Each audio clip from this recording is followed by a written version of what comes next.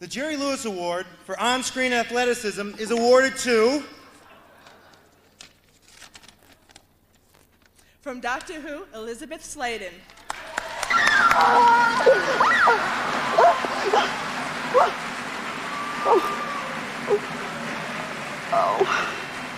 Okay, Mummy, why didn't God listen to you? Hang on a minute.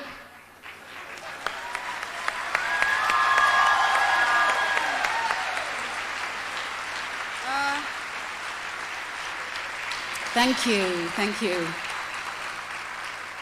I wonder if you realize how appropriate a Jerry Lewis Award is to me. Because not many of you may know that whenever there was a quiet moment on set with nothing else to do, Tom would sing me a certain Dean Martin song. So thank you for the memories.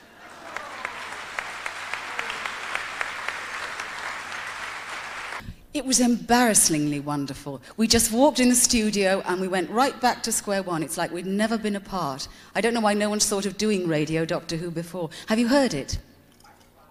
Oh, I hope you enjoy it. It really is good. They do think Barry Letts, who wrote it and was sitting in the box when we were recording it, he said, I put things in this story that I could never have put on television. So I hope you enjoy it. I mean the sex scene, not paradise. There's no sex in the TARDIS. What are you talking about, young man? Where did you hear that? Not from me. Who from? I want to know. Is that the Christmas outtake or something you've heard about?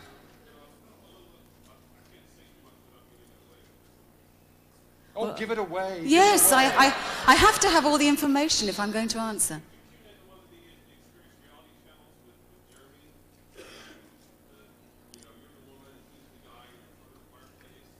Oh, no, that's not a sex scene.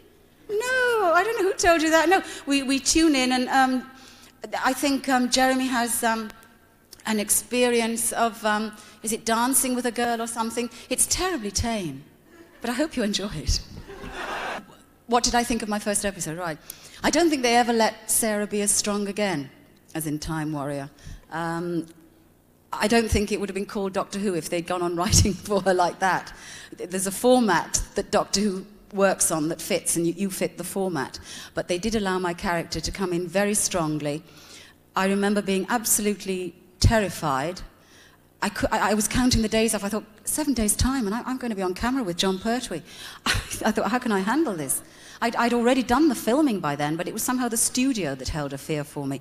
And I can remember the weirdest thought as I went on for my first scene. I'd rehearsed it, and all of a sudden I thought, how do I stand? Do I stand on one leg? Do I stand straight? And I've got this video, this recording of myself. I was standing ramrod like a soldier, and I swear one of my legs must be shaking.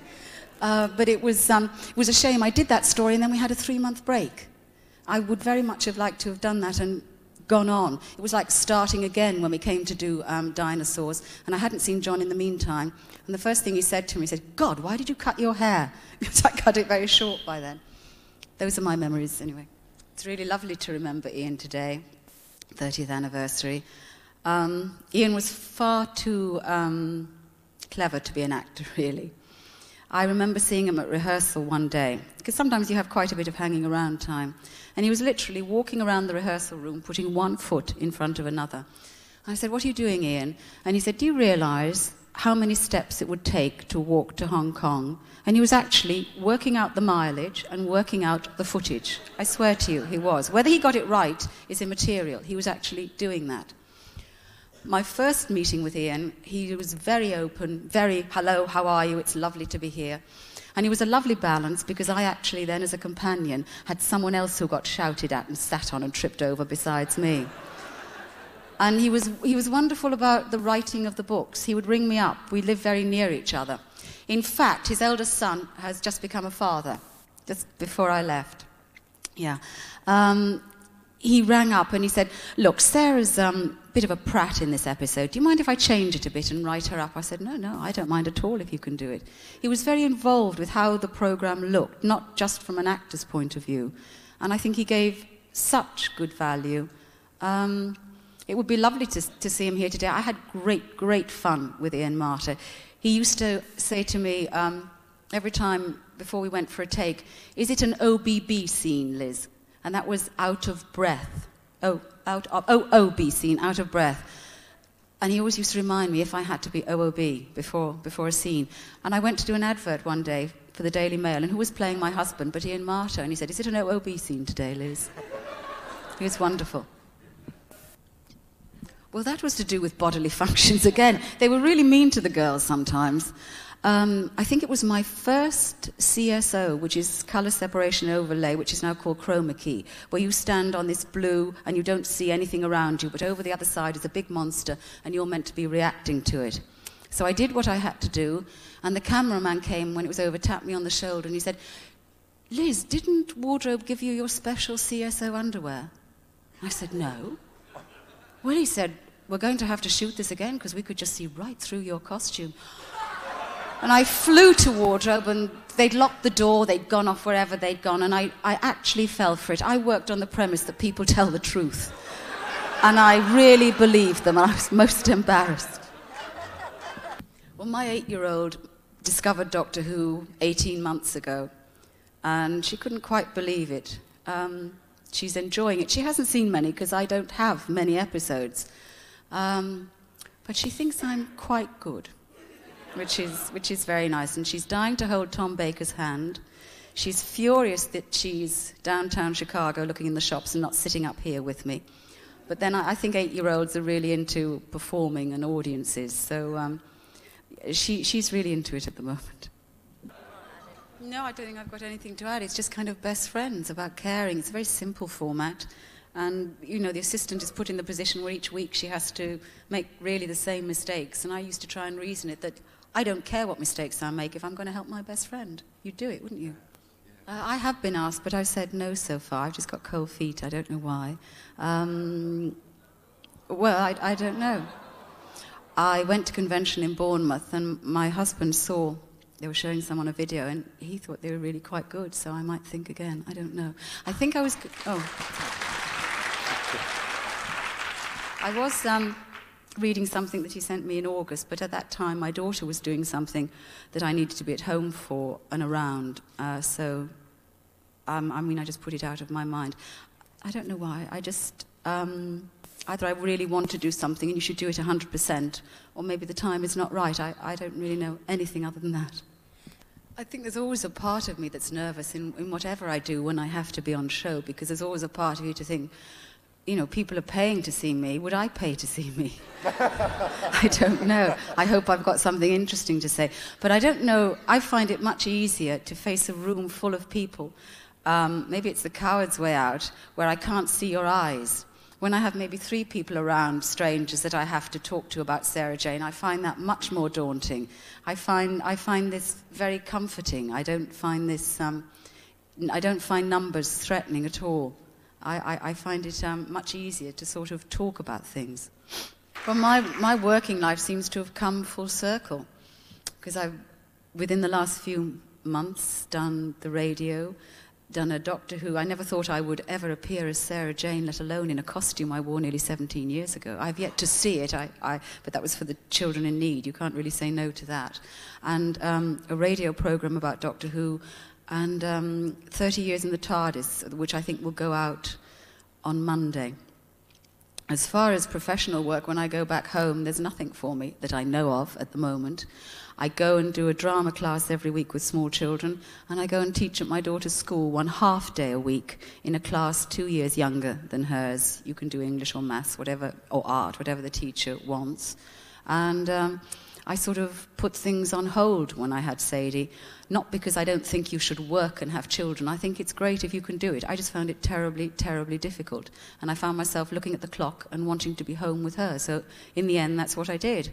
I mean, it's neither a vice nor a virtue, it's just a fact. So as of maybe a year ago, I really miss working now very much, but it's not really up to me. People forget, you're older, and you have to just kind of start again. I mean, there is work, but again, I don't really want to go away from home for a long time, so I seem to want my cake and eat it. Whether I'll get either is another matter. So it's really nice to be here. Thank you. We ask questions. Okay. And you answer. Someone start. Kevin, put your hand down. You're just the other row. There are so few of you here. Can I know your names? I know Kevin. Is that Bob? Kerry. Kerry. You haven't remembered it yet. Did I say Bob last time as well? You must look like a Bob. It could have been. Kerry. You all have to say your names. Lance. Lance. Yeah. Kathy. It's like the first day of class. Barbara. And He's Jay. Jay. Sorry. And your name is? I just signed the wrong name. I just signed, I went to sign something and I signed Sarah. Awful, I've not done that ever in my life. Coming to America will do this. I mean Sarah. You're in Chicago, it's November. And it was snowing before, isn't that lovely? Oh, that was a Stuff shock. now. I'm glad you weren't coming in. But it's so clean. The snow here is just, it just looks so much cleaner. It's very slushy back home. It's very wet snow. I mean, Wow. it's wet when it lands in London. It just seems to be so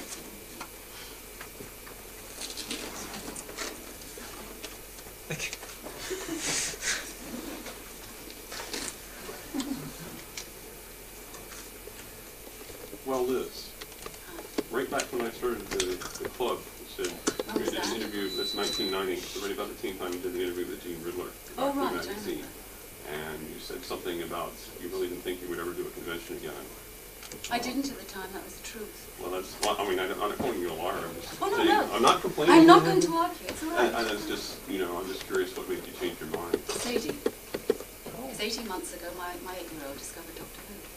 And I go in to teach one day at school, and the children were playing Doctor Who in the playground. And I couldn't believe it. Yeah. And of course, it's got a new audience now because of the video releases. There's been lots more video releases. So all of a sudden, it's sort of, it's got a fresh audience. So all the people that I kept telling about Doctor Who, they've sort of maybe grown up and moved on, and there's a new audience who don't know about it. So I didn't feel I was going over old ground again.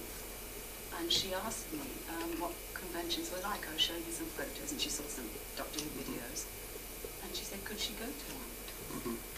So it coincided with doing the Doctor Who radios. That came back into my life. Doctor Who came back in a big way with the radios.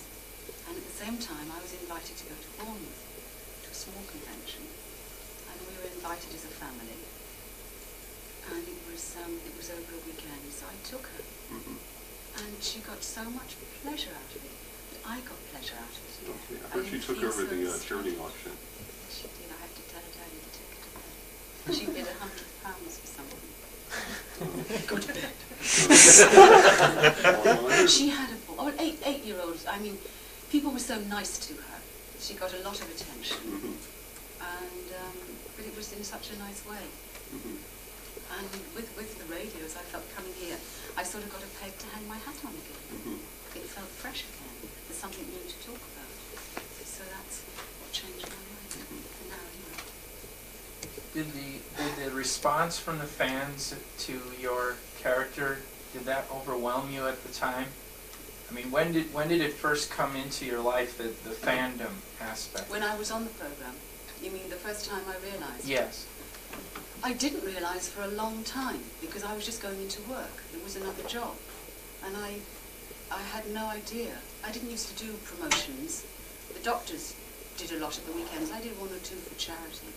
And it wasn't really until towards the end of the season with John that I sort of realised I had a following. You know, it was very strange because I hadn't done anything before that had this sort of mass response.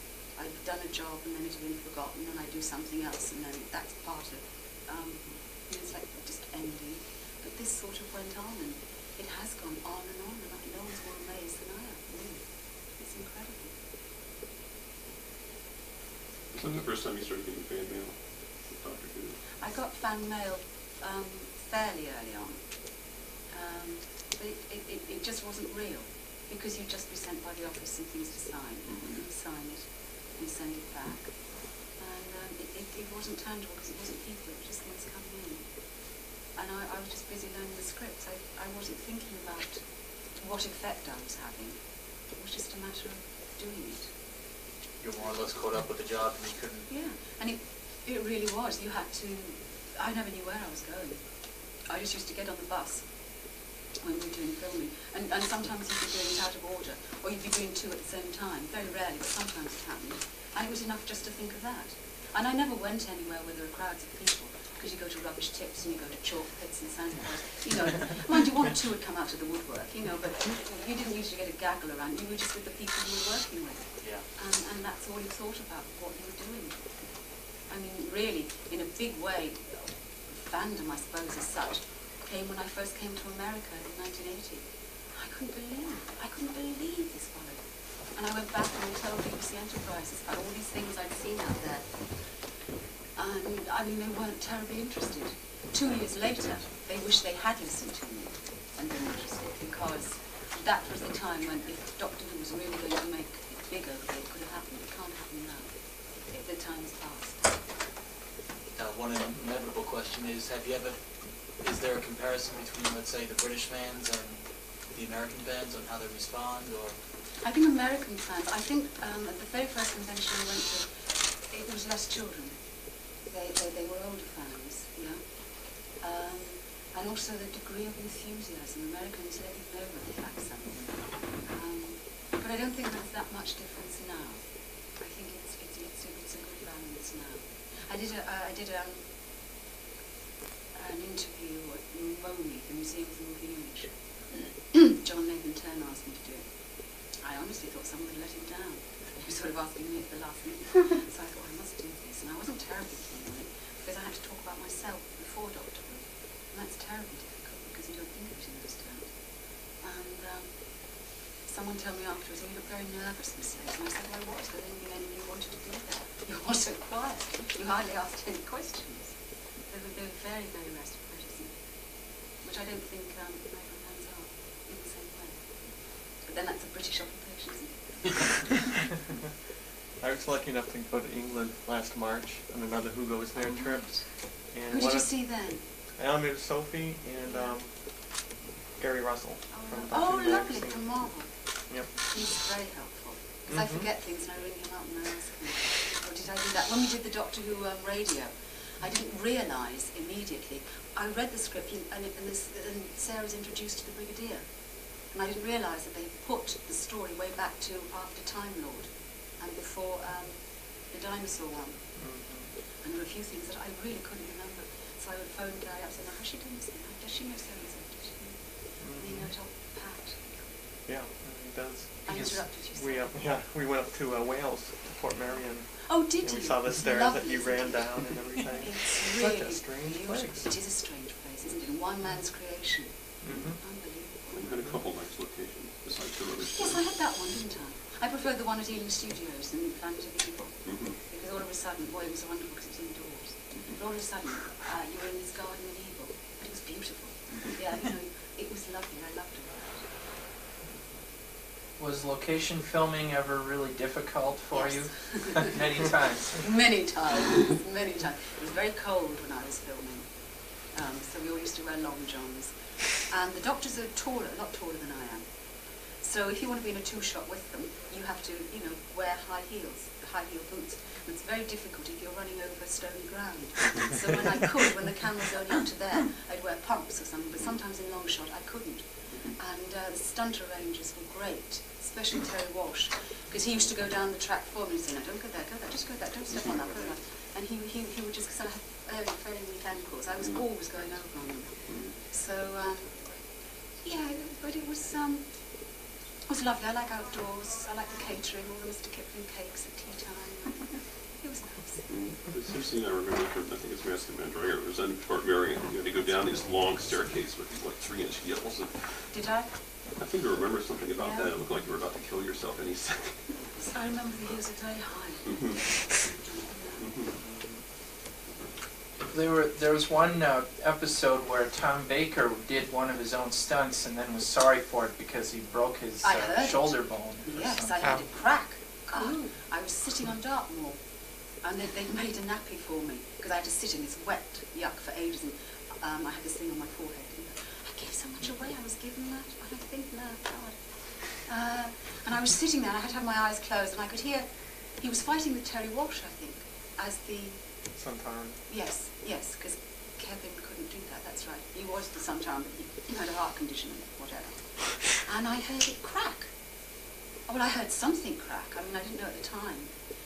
And I heard these noises, and I thought, God, this scene sounds good. It's really realistic. And then, of course, Tom had broken his collarbone. So Terry Walsh dressed in Tom's clothes, and they just filmed over shoulders and that to accommodate. It's a lovely story about that. Kevin Lindsay was wonderful. He was on my very first one, Time Warrior. And he came back to do a Sontaran of a different name. And by that time, Kevin didn't really want to do a lot of climbing, and we had to climb very high and stay there because it was OB. And they would bring everyone down for lunch. And he said, well, look, I don't really want to climb all the way down, get out of this. He said, could someone be kind enough on a tray to bring me my meal up? I don't mind, I'll eat it here, and then I'm here ready for after lunch. And we got up back after lunch, and he was killing himself laughing. And he said, I was sitting eating my lunch with my potato head on, putting the food in. He said, a woman and a dog were walking around the corner, and his dog just saw him with this woman. He's like, I hope they're all right. He said, I think I gave them a bit of a shock. Was there any time that you were in any danger when you were filming the series? Yes, maybe some of you heard it before, forgive me. We were in Wookie Hole, underground. And I don't know, I mean, oxygen is very sparse when there's a big company and you're all underground and you can't go up at tea breaks because it would take too much time. You just go up at lunchtime. And the crew were filming on the bank over there, and I was twice the distance maybe from the back of the hall. I'm not very good at distances. If someone wants to see how far that is, twice that distance to where I would be standing on the other bank. And the director came over and he said, I want you to get on this little boat, and it's about so high out of the water. It was really like a ski board thing, and between stop and go on the throttle was like that. And he said, you have to get on it, zoom in a circle over there to the other bank, get off and run away. And there's this current at 30 miles an hour going that way, and there's a hole there where it goes down where they've lost people. He said, well, do you want to do this, Liz? I thought, well, who else is going to do it for me? I looked around and I said, well, Terry said, well, do you want me to do it for you, Liz? I sort of looked at him. I looked at my very nice knitted jumper or whatever I had on. I thought, no, let's stretch it for the studio. No, it's all right, Terry, I'll do it. He said, oh, be careful. So we did it. And I mean, I really didn't like it very much, but I felt very happy when it was over. Then at the end of the day, they had some time left, and that's when it gets dangerous. And he said, Liz, we saw you on there. He said, I'd like a shot. We'll be over there.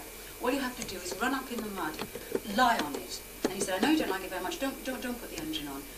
Just go out to there, and we'll pick you up in a rowing boat.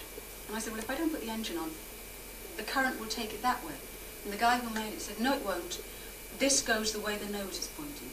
So you believe him, because he made it. So I got on it, and I lay down on it, and I waited, and I could see the boat coming out. And it just turned, the current, and it just started to go. I thought, shit, excuse me, what do I do? So I jumped off, and I had these combat boots on, and they were really heavy. No one knew how deep this place was. And I can remember treading water, and I saw Terry Walsh on the other bank, and he doubled as an Exelon. And I saw him rip this stuff off, and he had his wetsuit underneath, and he just dived in, and he got me out. And I can remember thinking, honestly, I had false eyelashes on at the time. Sometimes I wore them, sometimes I didn't. I thought, oh, I must lose my false eyelashes. Strange things, stupid that go through your mind. That was not very comfortable. I mean, it was wonderful. They said to Terry, go and get changed. He said, no. He said, I'll just wait. I'll just see Liz do this shot. Thank God he did. And the boat actually just sort of wedged. It wedged on the rock. I don't know what would have happened. But quite a few people came down from London to see if I was all right in the hospital, I remember. It's very silly. I mean, you shouldn't do things like that, really. Is there something that you would, if you had the role of Sarah Jane today, is there something you would like to do with the character that you did not do in the series? Oh, gosh. I've never been asked that before.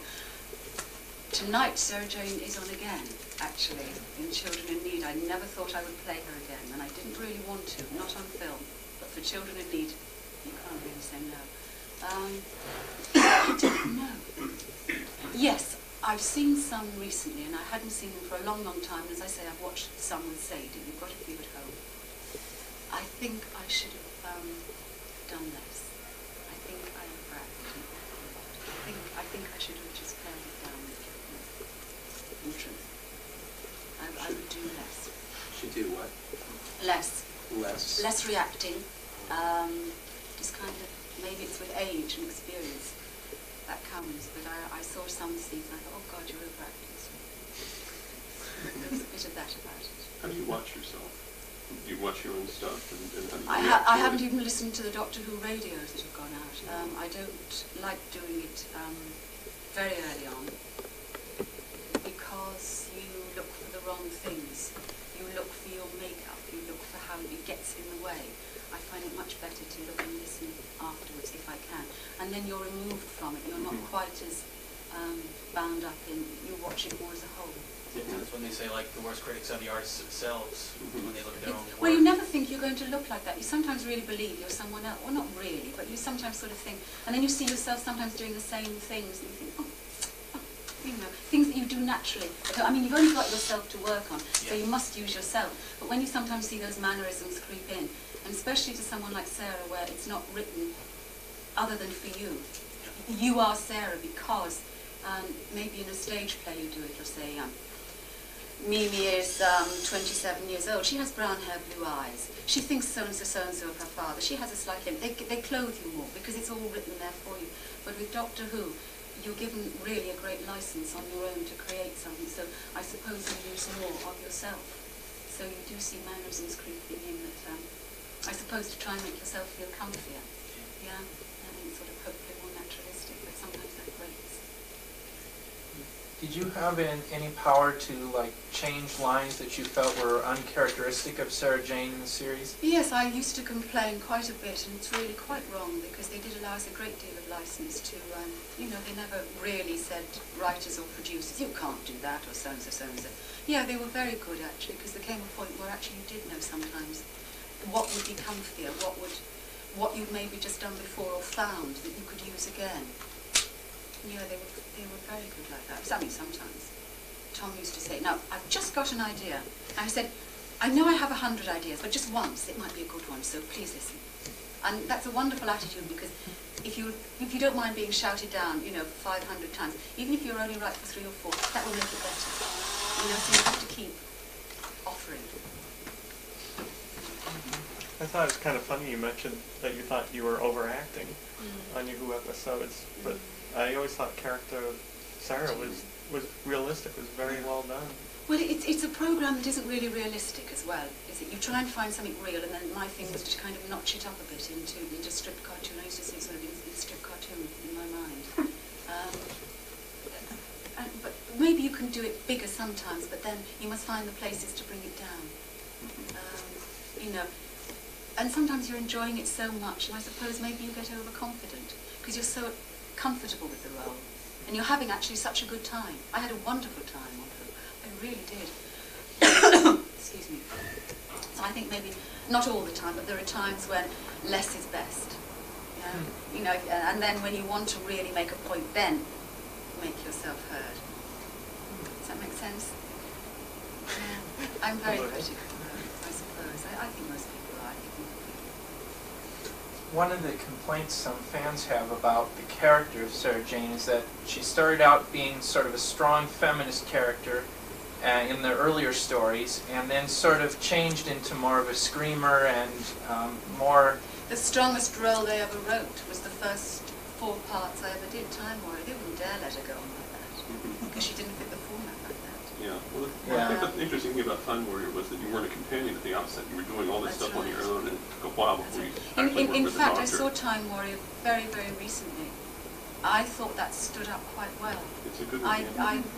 I think that's the strongest they ever wrote for Sarah. I think it's the best one she ever had. Not that it was all downhill after that. It all went downhill after that. There's a format you have to adhere to, otherwise you haven't got Doctor Who. Yes. There was one story that was sort of push and pull, where Genesis of the Daleks, where Sarah was both like the headstrong person and the screamer. It sort of swung back and forth. Yes, I like that one as well. Yeah, leading the revolt in the rocket silo and everything. It was nice when you had really something, you know, to do. Ian Marter, who was nice to remember on this 30th anniversary, he was wonderful to work with. Because he used to say, look, Liz and I are not really contributing to the scene. We're stuck over there being captured. And they used to, because we were in the scene and the camera felt it had to accommodate us to show it. And sometimes we say, can we really not be in this scene? You know we're there, we don't really, because when you're there you have to be sort of acting, and sometimes the scene isn't about that, and it may be distracting. So sometimes we would just get off out of the scene, and it worked better. So that when you were then in it, you had something to offer. I'm taking that question. I didn't put my glasses on. Were you asked to appear in the Five Doctors fairly early on in the planning? I wouldn't know about that. It seemed a bit of a rush for everyone. It was rather like a command performance. Everyone went back to do it. I don't know. I think I was asked, to my knowledge, about the time as the other companions. I suppose they got the Doctors first.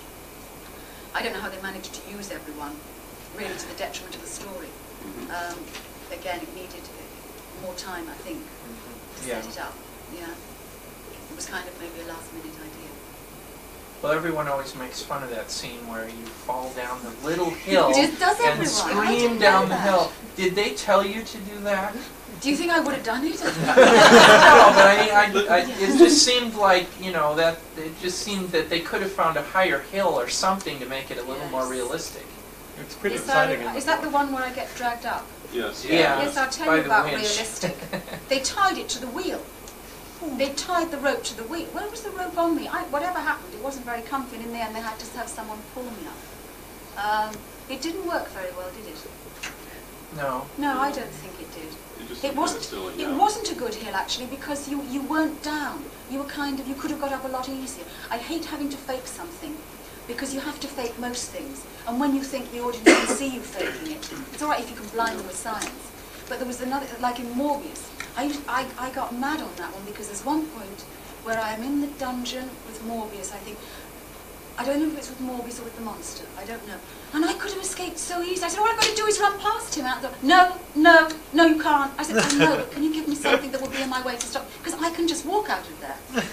And that was another time. Yes, they used that, just occasionally, it used to make you mad, because, you know, you felt a prat, really. How did... Sorry. Oh, excuse me. That brings me about when I was talking about the characteristics of Sarah Jane, about her early on being very headstrong and feminist, and then later on she became more of a almost schoolgirlish, you know, in the hairstyles and. Well, yes, you see, if you go around in the TARDIS for that many years, you change. It does things to your brain. Well, what I was wondering was, on a production standpoint, how much that had to do with, say, like the change in producers from Barry Letts to Philip Hinchcliffe. Was that just sort of an unconscious? It was no, it was very conscious, but it was mainly on my part, and no one seemed to complain about it. Because the way the scripts came in, you had a very different Doctor with Tom to John. You had less earthbound stories. You know, I wasn't going home at night, you know, for cheese and crackers and shopping at Marks and Spencer's. I was stuck up in space. I could have worn anything. I could have worn Queen Victoria's coronation robes. I could have had anything I wanted in the TARDIS. I think I was quite conservative, really. I just wanted to show this facet that if she'd been going around in space with this guy with two hearts, you are on a different planet. You're different. You're changed. And I wanted that to show. And I think it's a shame that people don't let more childish qualities. Children are wonderful. They're very honest. And I wanted the Earth thing to go away from that, and that kind of naivety and enjoyment to come in. We're getting very deep here, aren't we? I wasn't going to tell you that. That's very interesting, because That's the truth. I noticed that happened with the change of doctors, and it almost, as far as the character goes, it seemed at first that you kind of miss that headstrong feeling, because you don't want to... Do you not think she was still headstrong? She was well, always it's not headstrong in terms of being stubborn, but the independent sort of angle that they were... Well, it's really funny you should say that, because I thought with John, she actually, because John is the doctor, like, he looks after the little chicks. He's the gentleman doctor. He puts the cloak around the little chicks to guide them and tells them what to do. I felt with Tom's doctor, he actually said, oh, get on with it, Sarah. I felt he sent me actually way more, that I actually had more to do on my own volition than him saying, what, go away. I felt there was a lot of that about it. with Tom, but I don't know. That's interesting. There's a lot of underlying, sort of an underlying form to all that.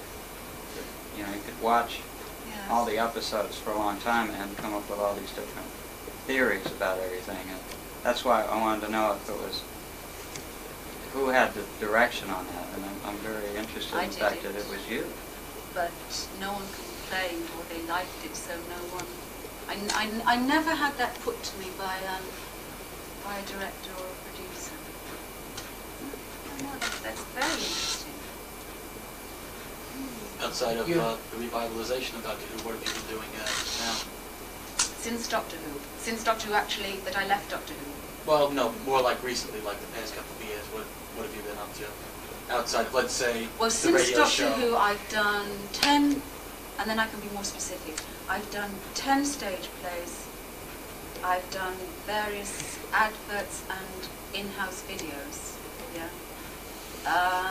I've done 268 tellies, because there were lots of other series that you don't get over here, and a lot of them were, one was called My World, one was Stepping Stones, which we used to do about 4 a week, which is for under 5s, yeah.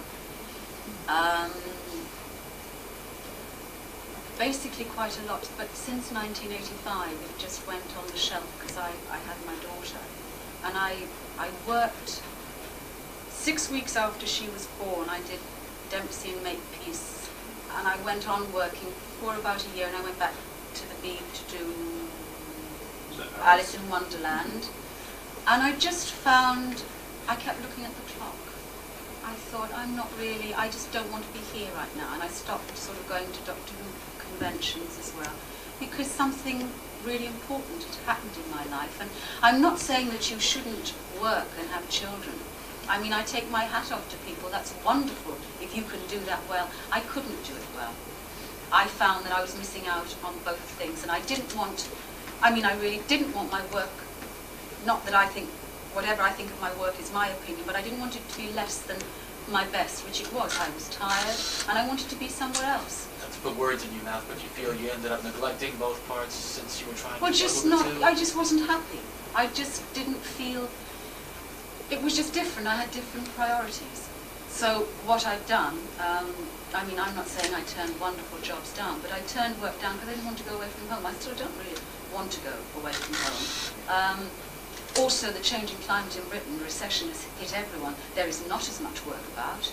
Now that I am a much freer agent, she is now 80 years old and her circle is widened and I can leave her with friends, and because my husband is an actor.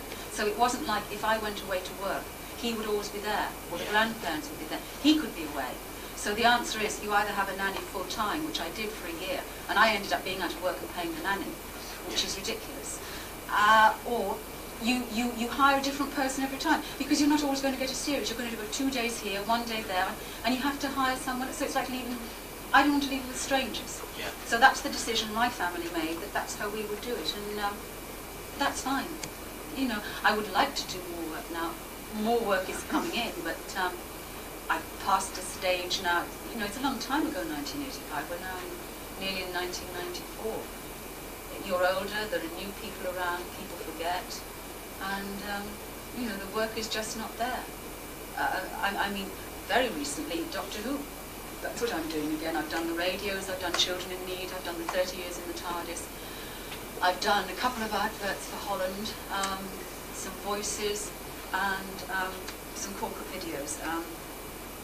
One for British Telecom.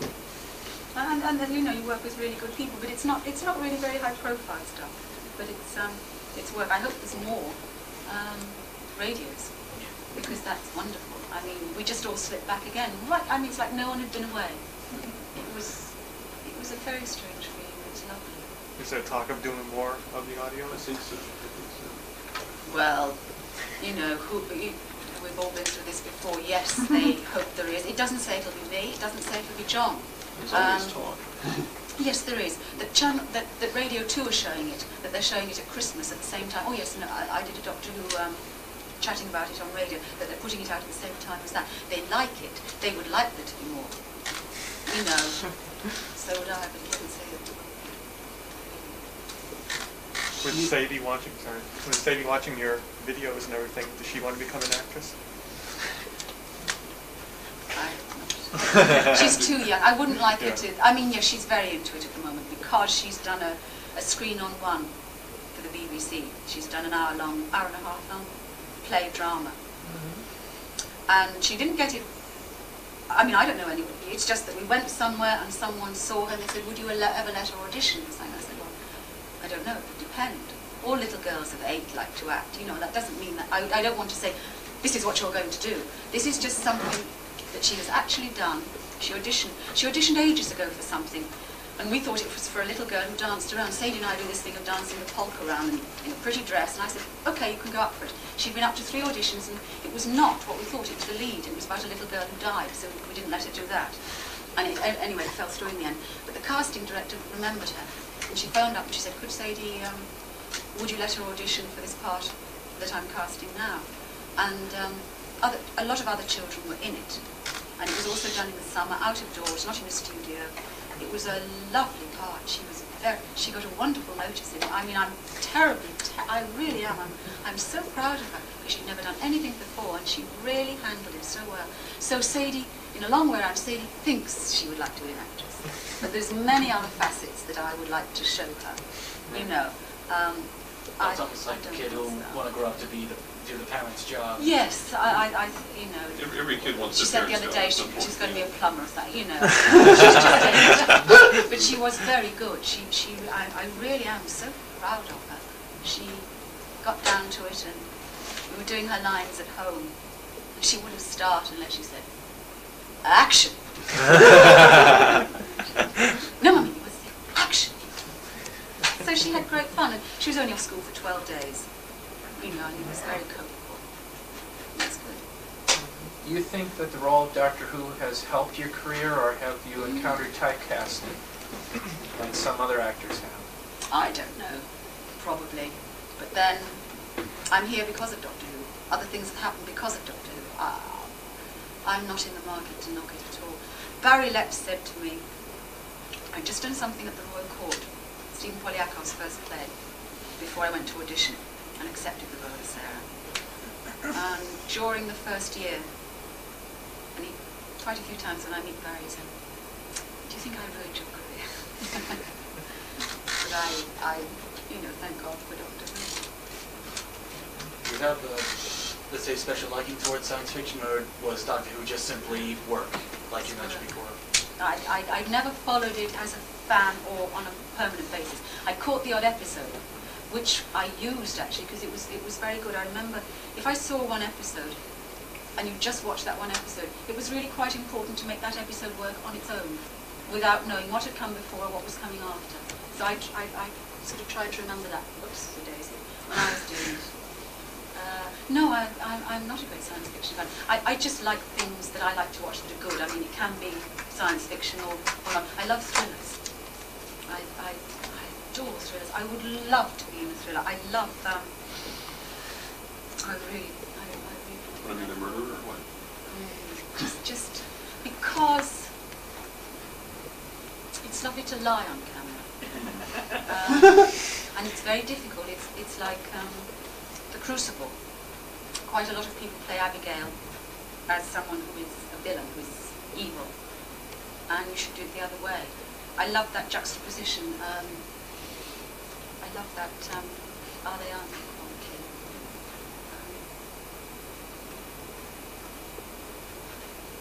It's interesting, like, have you ever seen, like, Silence of the Lambs, or something like that? God, I'll have to be strong. I want to see it, but my husband worked with, on Pravda. Anthony Hopkins did Pravda on stage, and when he did it on radio, my husband was in the company. And he does this wonderful take of Anthony Hopkins. Years ago, he did a tape. He's a wonderful mimic. And he did all these voices. He was at the National for a long time. He did Richard Burton talking to Sir Laurence Olivier, Richard Burton being Richard III, talking to Sir Laurence Olivier being Henry V. He does this wonderful, and that tape, he loves it. He did a recording, and it went all round different acts. He said, have you got the, Anthony Hopkins said, this is long before Silence of the Lambs, so we've got that one at home. And when he was doing Pravda, he went up to the soundboard and said, can I make another tape? Would that be all right? So there's this other wonderful take out now. Oh, it is. I mean, it's just so good. No, I haven't seen Silence of the Lambs. I don't feel strong enough. I don't like queasy things. I will see it. Strange thing is, from what I saw, it's not gory. It's just suspenseful. Yes. Yes. Yes. My husband said you wouldn't like it. Going back to the character of Sarah Jane, they asked you to come back to do Canine and Company, where the doctor left Canine with Sarah Jane. And Sarah was a strong character in that. How did you get that part, and was it ever going to be a series? I got that part because John Nathan Turner thought I could do it. And it was wonderful to be asked, you know, outside of Doctor Who. I came to it straight out of doing Gulliver. And I had 1.5 day, and I went to see John, and I told him, and I saw the script date. Was it Eric Seward? I'm not sure. Yeah. Yeah? He was one of them. And I said, I don't really, this isn't Sarah, I can't, he said, oh, we'll make it work on location. It's okay, we've got this, that, and the other. They took 5 days away from us for filming. And I was trying to find Sarah in it, and I was trying to play it like her. And I think she doesn't stand really as Sarah outside the Doctor.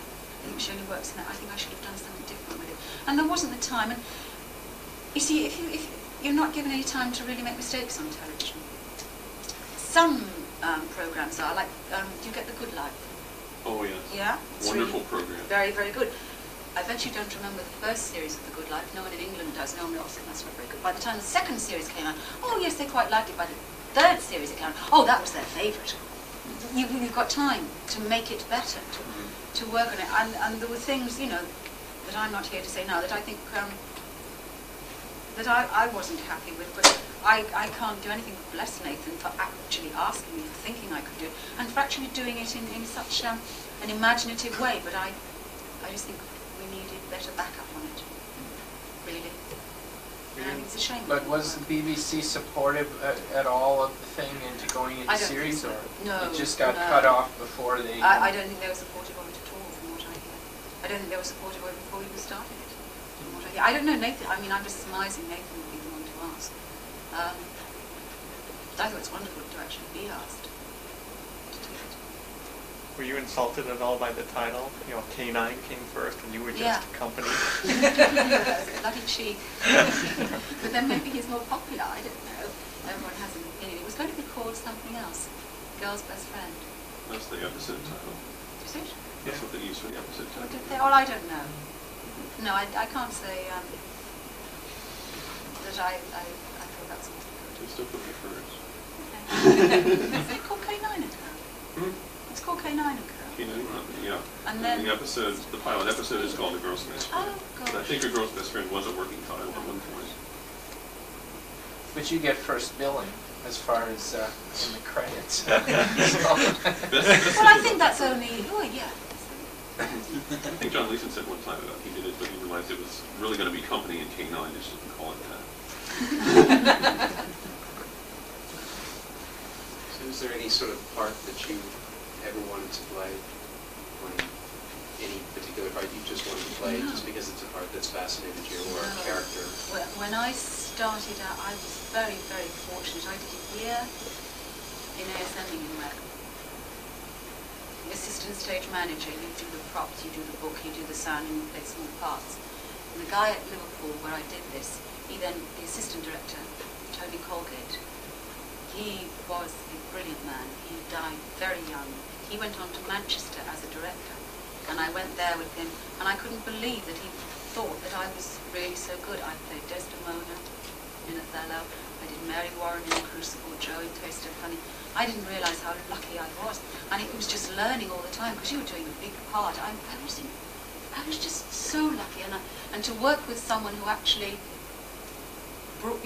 tutored me, really, as they would do, without my knowing, as I do. I did wonderful part. That's not really. I did, well, Catherine in Henry V. I did loads of things. I did comedies, Shakespeare's dramas.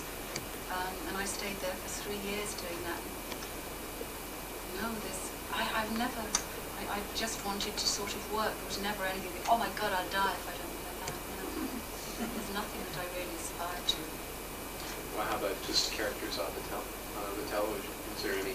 What I'd like to do now is do a sitcom. I did one after Doctor Who. Yes. I love comedy. I love working for Alan Ayckbourn at Scarborough. We did a lot there. And I think you do much better sitcoms than we do. I think you see our best ones, but mostly we try to emulate you. I think we just had a real Lulu in Britain who tried to do the Golden Girls, calling it Bright Bells. All very, very good actresses, but it doesn't work. And just to see, the sitcoms that you have, they're so much slicker. I don't know if it's because you speak differently. It just worked so much better. I mean, there's this wonderful one I love of yours now, Gary Shandling. I've only seen about, yes, I've only seen about 4. Rip Torn, I think it's wonderful. You have some, I think sometimes English actors act. You have such amazing actors that are still wonderful actors, not just personality actors, but who can actually just be so natural. I think it's wonderful. I would love to do a really good sitcom, or to be really, really good in one.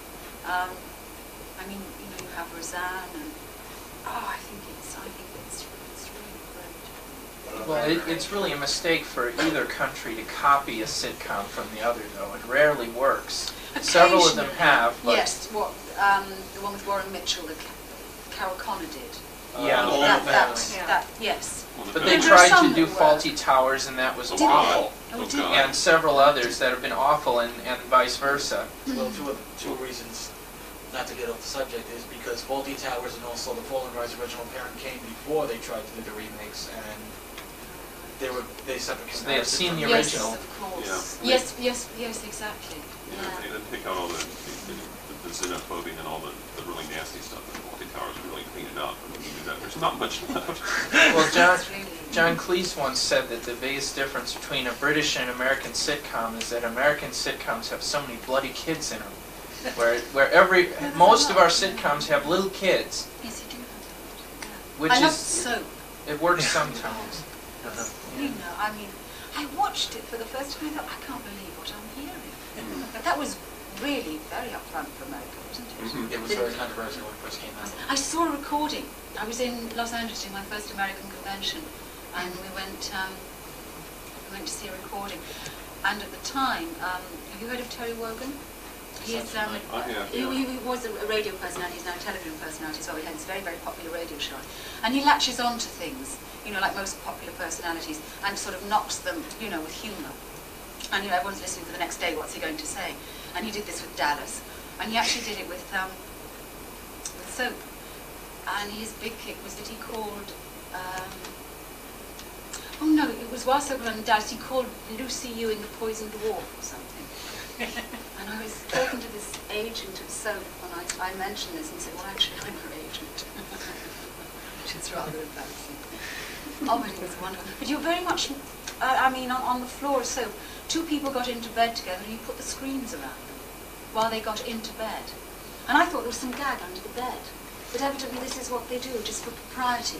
Well, they did. They put screens around, and Richard Mulligan and whoever it was, his wife, they got into bed, they thought, there's some gag here. And I didn't understand it when nothing happened. We wouldn't do that. Well, I think Americans are more uptight about sexuality, especially on television. I mean, on the other hand, the British are more restrictive on violence. But not in films. So. Yes, you're very uptight on telly, but not really in films. Yeah. Yes. When your husband comes with you to these conventions and everything, does he ever have his own panel, or does he give autographs for anything? No. Well, you see, if we come now as a family, you can't actually be playing 2 roles. I mean, I'm here with my husband and with my daughter because it's nice to travel together. This is an experience for her. She's in downtown Chicago now. I mean, it's wonderful for her. He can't be involved with the convention and look after her. So he has been to conventions without me, and it works better that way. You don't want 2 of you getting in the bedroom at night. I'm tired. It's just better. I mean, I think He did an interview with Kevin, didn't he? Yes. Yesterday. I mean, yes, he's very willing in that, but it's nice to just keep it separate. He never worked on Doctor Who when I was in it, which is a shame. He did the Dalek voices after, and then he was in Snake Dance, wasn't he?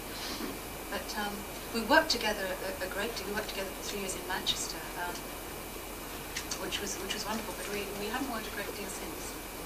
Liverpool after Doctor Who, right? Oh yes, we did. We did a 2-hander on the news caravans at Liverpool, and we did. Winner. That was awful. Americans should do that. Was written by William Goldman. Yeah. It's very. It should be done by an American cast. I think. I don't think he did it very well. Is that yours? What's that? Don't say anything when it's home. My film's rewinding. Just a bomb. Don't worry. And we did a play together on television, an hour-long play playing husband and wife. But we were cast separately, and the director had the abdabs. He said, "What? You're married?" But he said, "Your relationship's falling apart," and I think it worried him. Did you do an advert with Ian Warner that you were husband and wife? I didn't know it was Ian until I got on the set and got told off so much because he couldn't stop talking. Sladen, he said, "What are you doing here?" And Ian has this thing about out-of-breath acting, because I was usually running on corridors. Before I'd do a take it, OBB acting, Sladen, OBB, out of breath. So all through this advert for the Daily Mail or whatever it is, are you out of breath in this? Shut up, Ian. Could I ask a little bit more about the Paradise of Death that you did, the recording? Can you just sort of give a little bit about what it's about without giving the play away? If I remember. Can I use this? Well, yes, Sarah and the Doctor meet up. Sarah is again a journalist, and she is going somewhere her editor sends her. The Doctor is there, and we sort of take off into space, and horrible things happen to me, much worse than ever happened on the screen, because you're allowed to do a great deal more, I think, on radio. Barry Letts said, I would never have got away, or I could never have not got away, I've never written of this for screen. Some of that stuff with Peter Miles. Yes, it's really, it's quite... Peter Miles plays a real nasty, Sarah Jane at his mercy for a while there, and it's just, I don't even want to listen to that. It's all terribly physical, which is ever so funny when you've got a script in your hand. It's very difficult.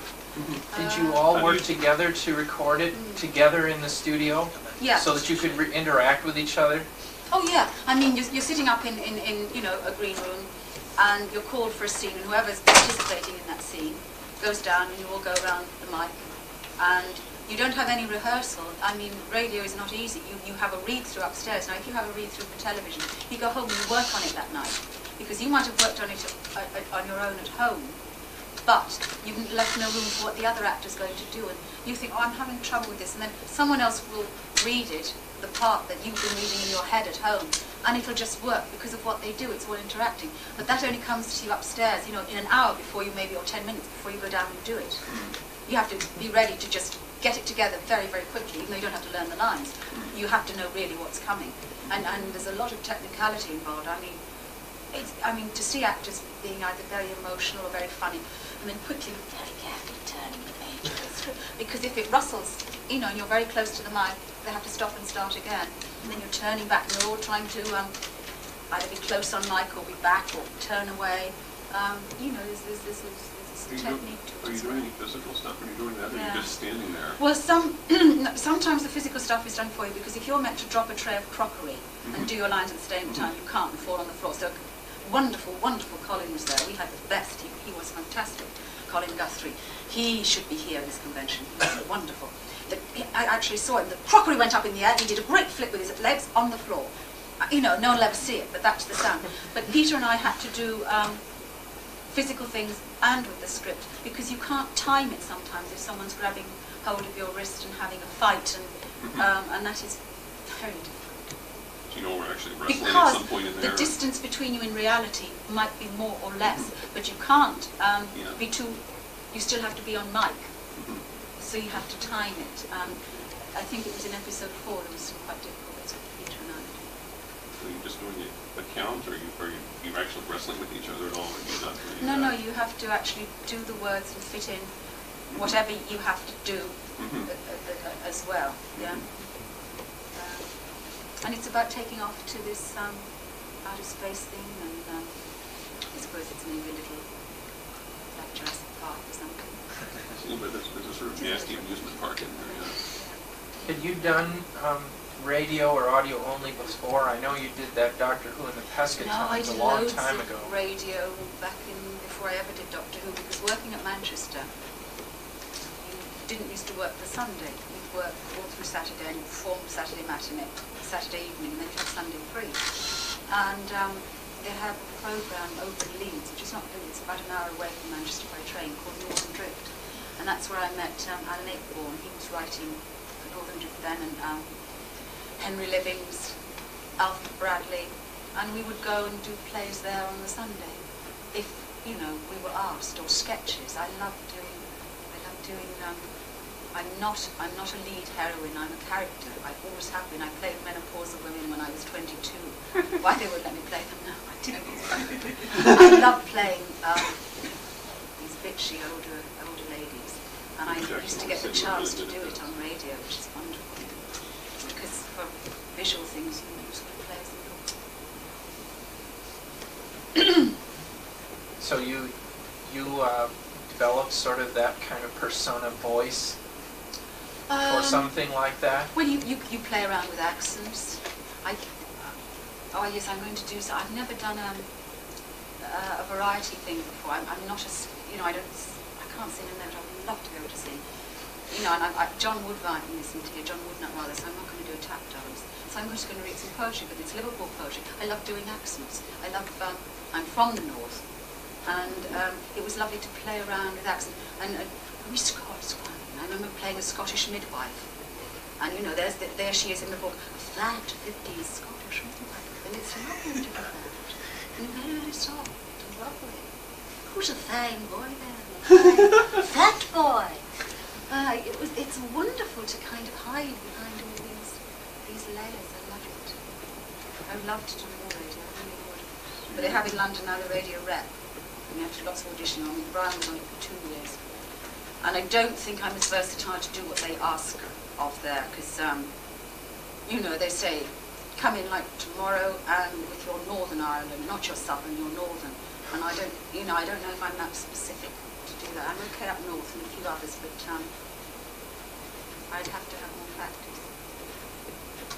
So you're going to do some wonderful poetry in a Beatles accent or something similar. You have to wait for that, Kevin. Okay. Yeah. Surprise. Well, it's all I've got. I'm not preempting it now. Okay, I'm not looking forward to it anyway. I wasn't asking you to do that. I was just... Oh, are you not? Okay. Well, there are very many different Liverpool accents. There's, do you know Cilla Black? I know who she is. Well, there's your posh Liverpool, there's your Dockers Liverpool, there's your Irish Liverpool. There's quite a number. I never had a very strong Liverpool accent. I have a very Liverpool intonation. It's very sing-songy. And only across, the Irish Sea from Liverpool is Ireland, so there's a great Irish contingency in Liverpool.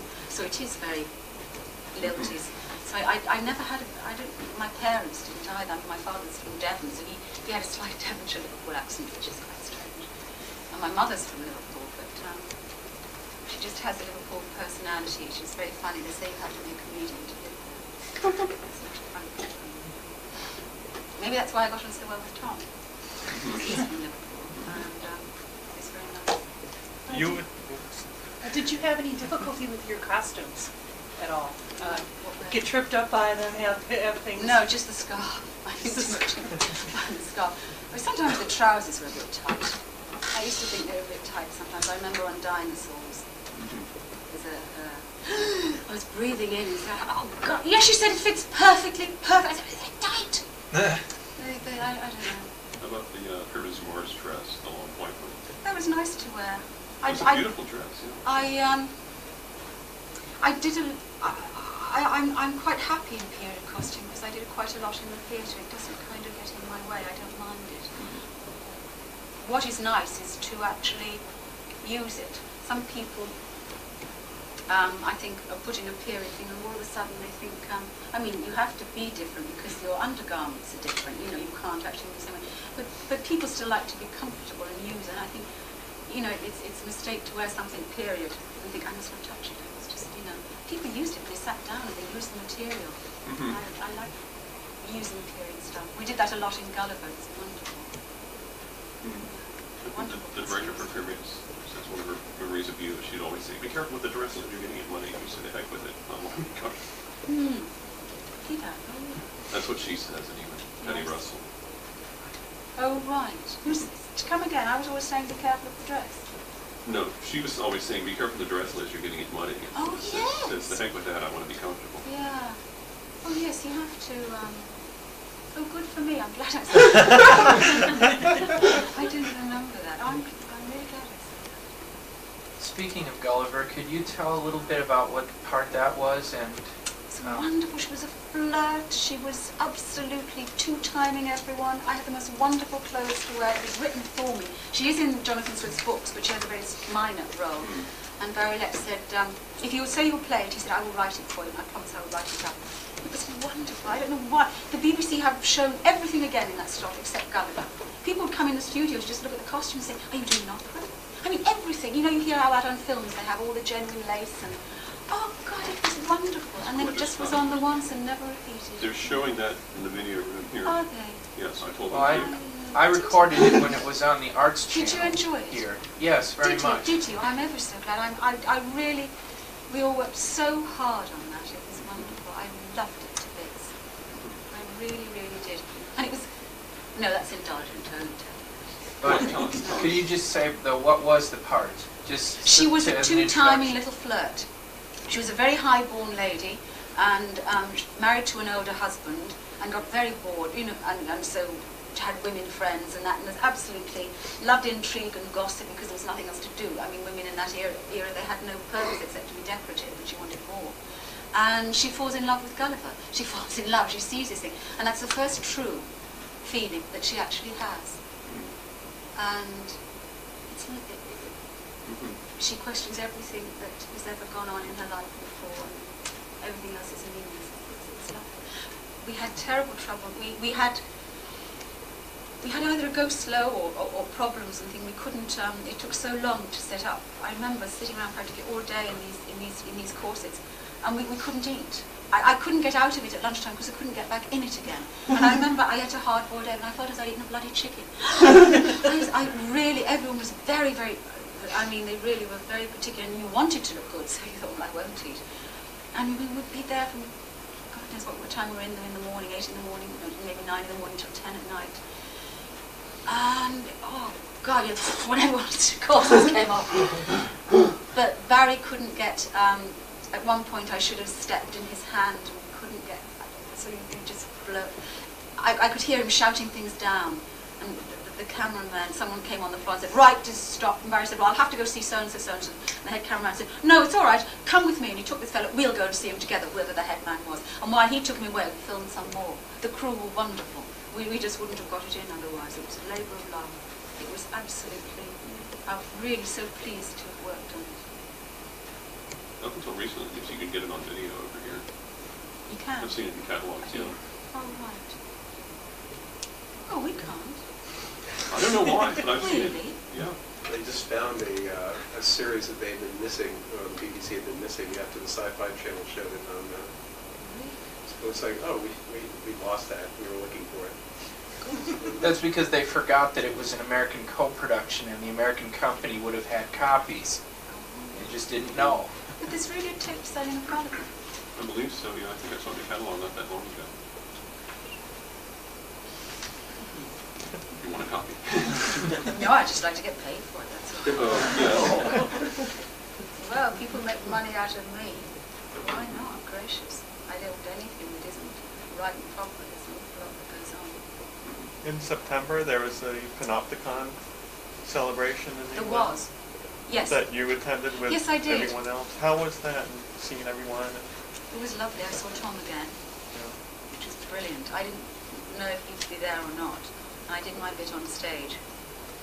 And I came off and I was walking down the stairs, so I was high up and he was quite low down. And he looked up at it. It was really lovely to see him, and he enjoyed himself. He looked very well.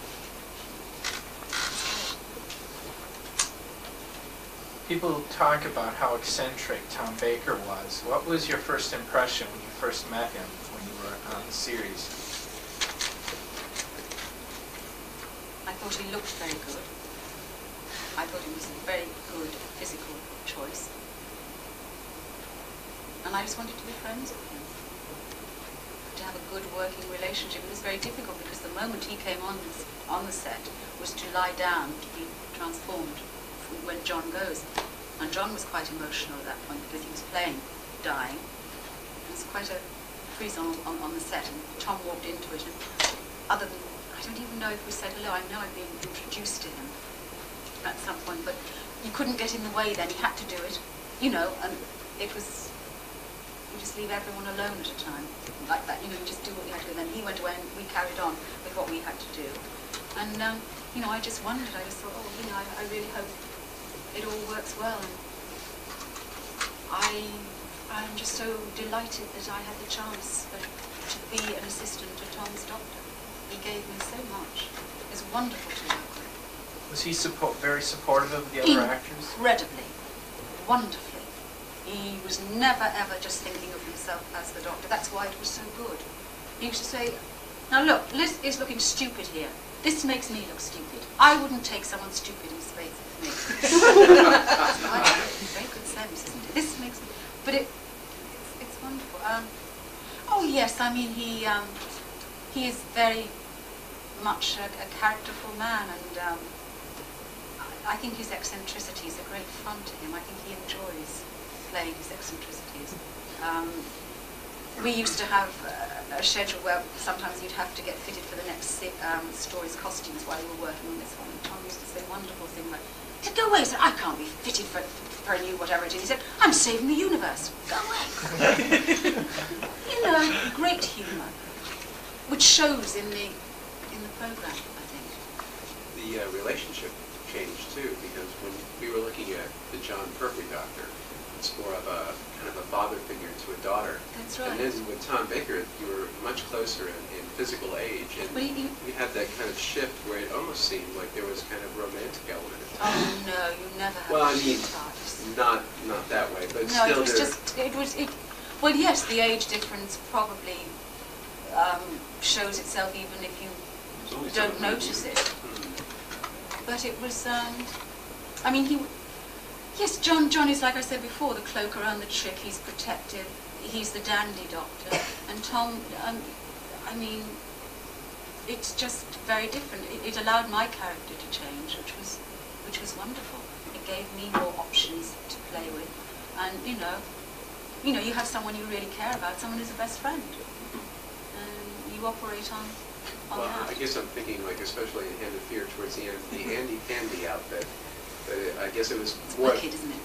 It was kind of keeping this Sarah Jane is younger, or at least keeping it more like the Doctor is an older character and Sarah Jane is the younger character. Yes, it did come out that way. I only saw that episode, 4 episodes, about a month ago, because a fan sent me them because Panopticon, I said I'd never seen it because I was working in Liverpool and I didn't have tape record, a record machine then. And I was doing the matinee at 5 o'clock when it went out, so I never saw it. And I'd never gone out of my way to see it since. And we wrote a lot of the last scene ourselves. And I remember telling Sadie at one point, they didn't let us film the last scene as the very last scene. We did it in the first lot of recording. I don't know if that was because they didn't want us, they thought, oh, well, maybe we better not make it the last scene. They'll get too mushy or something. It'll be wrong. I don't know. But what did happen was one of the scenes that we filmed in the last recording was the one with Eldrad, where Eldrad cannot get up some sort of slope. And Tom and I just had a funny moment, and we got the giggles. Whether it was a release of tension, the last scene had way gone in the first load of episode, and there was sort of just, I don't know what it was, there just came a point. And we were slipping and sliding. We actually genuinely fell down at one point, and then we started to do it again and again and again. And they were going mad in the box. Can you just, what are they doing on the floor? I could hear it through the phones. Well, we just tell them to get. And Judy Paris, who's a friend of mine, was playing Eldrad. And I remember her just standing there thinking, what the hell are they doing? I mean, I'm stuck here in this costume. I can remember it so. And Tom and I were just in fits.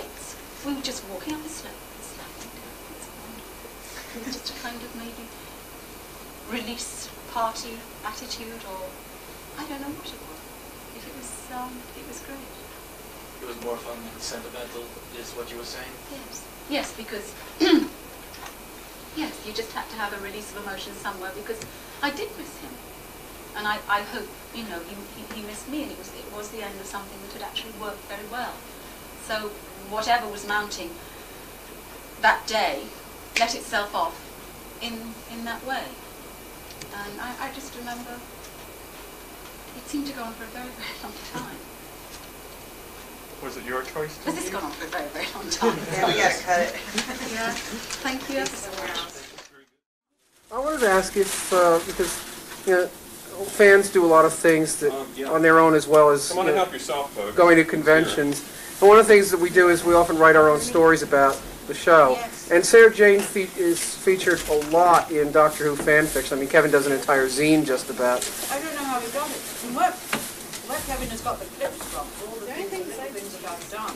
I think the stuff is very sustainable. This is Well, I was just thinking about the fiction based on Sarah Jane. Do you read any of it? Have you ever seen stories that people write about your character? And what do you think? Because we very often write as if, you know, they're usually Sarah Jane without the Doctor, you know, on her own. I think some of them are very funny. I think they're very amusing, actually. I think they're very imaginative. You know? They're very good. They're just not publishable in the real world, but hey. I'm sorry, Cynthia Breeder. I wondered if I don't know if she's done much stunning on Her illustrations are wonderful. I think they're the best, really, in America. So I just wonder, because, you know, a lot of actors, you know, fans send them the zines, and we don't know if they actually, you know, if they actually read them, or if they just pile up, you know, on a dusty shelf somewhere. And I was just wondering if you had read it. And I can't answer for anyone else. I tell you who does read them, my husband. He wouldn't let me not read them. I never know what's going on. I always read them. He goes to all the bookshops and he looks and he comes back and tells me what I've been saying. Oh, I had another question, because they're going to start doing a series of novels in England now based on the earlier Doctors, not just the current one. And I do apologize, I've got to go to the... No, I'm fine. Many thanks for Kevin inviting me. Yeah.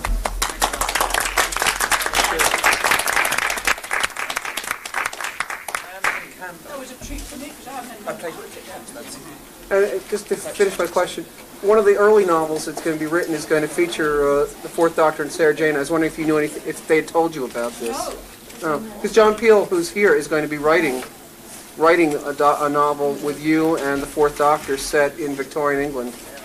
With the Fourth Doctor? The Fourth Doctor and Sarah Jane, yeah. Tom Baker's Doctor. Oh, I didn't know that. It's going to be where Sarah Jane asks the Doctor to take her back so she can meet Rudyard Kipling. He said something to me, but I didn't realise that it was a new one. I thought it was... And that'll be published either next year or in And it's a 1995. totally new story. Yeah, original. Oh, I thought maybe... He said he's going to mention things in it like H.G. Wells and... I thought maybe you knew about it. I didn't until, I mean, it's only clicked this moment. Yeah? Because to be perfectly honest, I haven't chatted to him. I haven't been around. When I'm in the green room, I'll say there's something to sign, or I'm on my way somewhere. And it probably won't be until, I don't know when all this is over, before everyone goes home, that I can actually see them talk properly to me, you know? It's so nice. What's so nice about conventions is seeing all the other girl assistants. We actually get on terribly well because we've all been there. We all know You and Wendy just seem to go back and forth. Yeah, that's the first time I've met Wendy. It's wonderful. It really is. Oh. What was it like working on that radio show? It was like, it was unbelievable because it's like we'd never been away. It just slotted right back in. And I think what helped so enormously was having Barry Letts there. You know, because he was such an important part of Sarah Jane's theme. He actually made Sarah Jane. He really did. Because he had such confidence in her. It was wonderful. He said the things he liked about the audition I did for Sarah, he said Liz had the ability to be brave but scared at the same time. When I would get lost in some of the scripts, I used to try very hard to remember that as to what he said. And you would be sitting at the radio, you're on mic, yeah, she just all the people in the scene around you. And they're in the sound box behind the glass, sound effects there. The director, Barry Letts was there. You were listening intently. And I remember when I did a scene with Peter Miles, you have to think very fast for radio. When you do the stage or the television, you do your work at home when the script is sent, you do as much as you can. You can't do a great deal until you meet the other actors to see how they're going to be. And something that you think doesn't work, when they actually say the line to you, it works because of the way they do it. So you have time to go home, and that's in your mind for when you come again the next day to rehearsal. On radio, you have a reading in the morning, you just go right through the script. And no one really sort of, it is really for timing for the assistant to see how long, each scene takes. So you get an inkling of how they will do it. But then you have to go down in 20 seconds, whenever it is your first scene up, and do it. So you have to assimilate very, very quickly what they have got of their character to how you play yours. So there are all sorts of various levels of things going on in your mind. And also the technicality of it. It doesn't matter how good you are on mic. If they hear a crinkle of paper, when you turn it over, you have to do it all again. The technicalities, the physical limitations of radio are very different. And there was a scene with Peter Miles, and it worked. It actually worked very, very well. And it wasn't written to do anything at the end. And when it was over, it was half of me that said, I should carry this scene on, I should actually cry in a certain way. I can't do it now. You can only do the scene. And then I thought, oh God, this was a good take. If I do that, will I ruin it? And all these things were going on. And I went for it, and I thought, it could be too much, maybe it's not. And I did it very disjointed at the end. And then I looked up to Fox, and Barry was going like that. So you have to be, there's a certain part you have to be brave and go for it. And the other times, pull back and think, no, I'm wrong now. And you have to make instant decisions. Yes, we could have done it again, but it would be a shame. It's maybe a things good.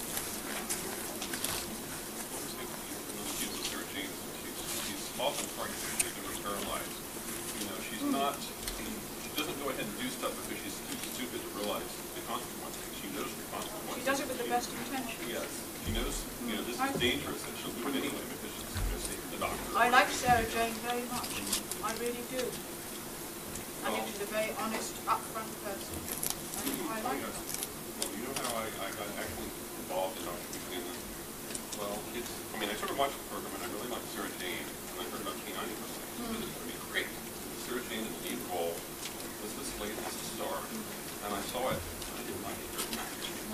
And I started thinking of this Thomas thing. I started writing my own stories. Well, I started thinking about, how would I have done it? And I said, K9 in the Cotswolds, that's going to have a more science fictional thing. And let's get rid of Brendan and have a stronger partner for Sarah Jane, someone she can actually I found the Brendan character very difficult.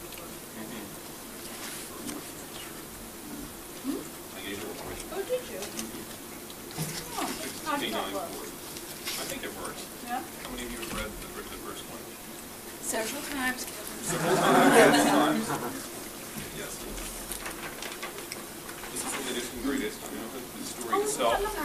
That's Martin Proctor. He does most of my artwork. There's a little letters in the newsletter and everything. Isn't that gorgeous? It's very nice, very beautiful. Yeah. I see all these different hairstyles there. I don't know if I've got the right one, but I think I'm going to change it.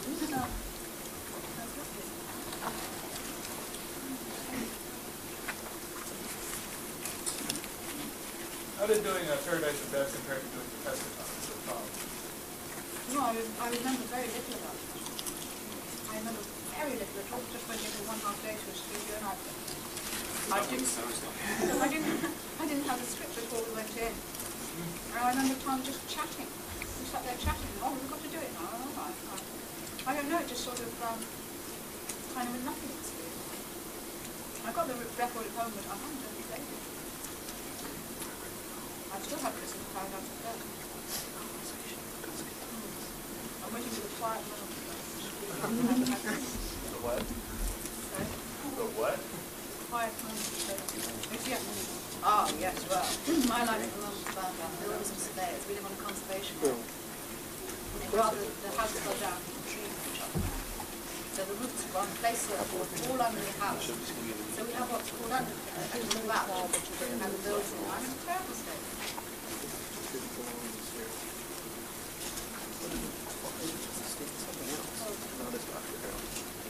They were all here the whole weekend.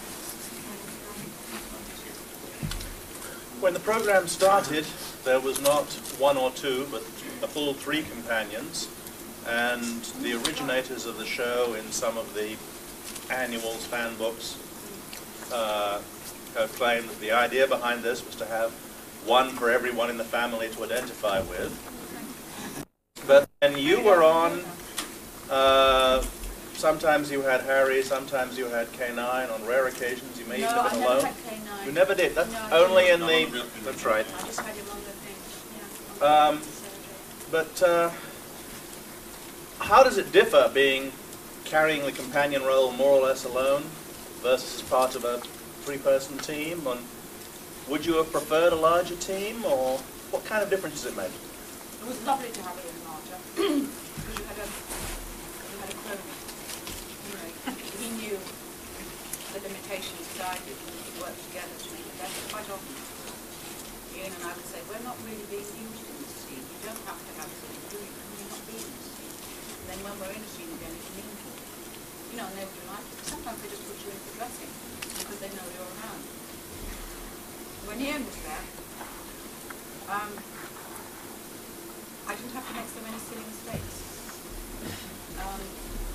I was allowed sometimes to initiate things.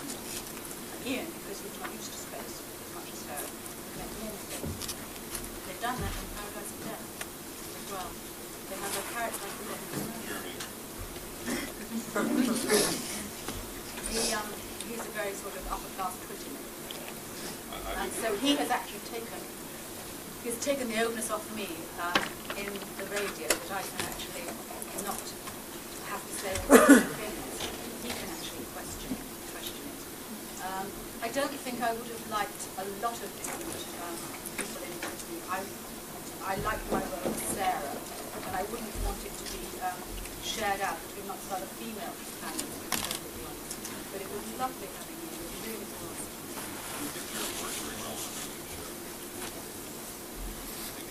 I've not heard it, so I don't know. Yes. I don't know. Really? My impression was he made Harry look like a Rhodes Scholar. Yes. He was, Harry had a certain, he was, he had a certain amount of charm. And he did, was just a little out of his depth, and it sort of made him like look. Ian had great integrity. Yeah. Yeah. And Jeremy just seemed to have the merits. Yes, but it was written. I was quite surprised that it was written as such a thing. Really. And why can't they give Sarah Jane somebody better to play on? I was wondering about some of the little bits that occurred at the end of some of your episodes, the humorous interplay between you and Tom Baker particularly. And I was wondering, like at the end of Terror of the Zygons, where you're discussing how you're going to get back to London, or at the end of Android Invasion, when Sarah wants to go home and take a taxi, and the doctor says that he'll take you home. And just that interplay, was that scripted or ad-libbed, or how did that... I can't honestly remember those particular ones, but I know we did do a lot ourselves. There's one I can remember, not dialogue. Because when you work with someone closely for a long time, you know them very well, and things, just fit together better sometimes than what's on the page. And there's one in Broken Mars. Usually by the time you get on the studio floor, you don't alter a thing, because there's no time for improvisation or anything. But Tom was always gay. It didn't matter to him. If he had a good idea, it didn't matter where we were, he'd stop everything for it to go in. And he said, I've got an idea, sir. I like calling the director, sir. It makes it really important. He said, sir, I have an idea. Could Liz and I, from a Marx Brothers film, I don't know which one it is, they do this thing the Marx Brothers of walking on, just seeing something, turn and walking straight out and saying, no mistake, no dialogue. And he wanted to do this in Pyramid of Mars when we come around the corner and we see something, we walk back. And the guy on the floor said, Tom, he's awful. I haven't got time to rehearse it. Tom looked at him.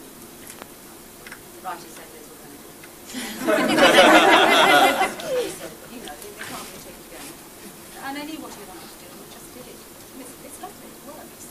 Well, the thing I responded to about Sarah Jane was, her cheerfulness and her sense of humor, which very few moments only did she ever lose, and I think that was one of the things that makes her, so popular. And I was just wondering how much of that was scripted and how much of that was your contribution. Well, there's no right way to ever stay alive. It's just actors and how they say. So there's loads of ways of saying a page of dialogue. And the suggestions from the director. And quite a lot of it, especially in this kind of material, is really up to you. And I had a very clear idea of what I wanted to do with her. Whether other people would like it, I didn't know. But I just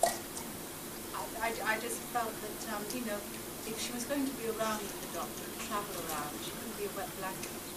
You know, she was there, she had to be there because she wanted to be there. Why did she want to be there? Because she found it interesting, she found it energizing, she liked the doctor, he was her best friend, she was incredibly emotionally attached to him in that respect. She would care if he hurt himself, and maybe there was part of him that needed mothering, or whatever. I just tried to get as many ideas of why I was staying there in my mind, and then put that to one side, and then just do it.